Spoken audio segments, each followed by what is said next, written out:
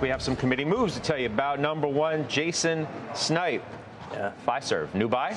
New buy for me. It was our final trade actually last week. Okay. The stock is up 50% year to date, so I know it's obviously moved a lot so far this year, but margins are now at a 40%, operational margins at a 40% clip.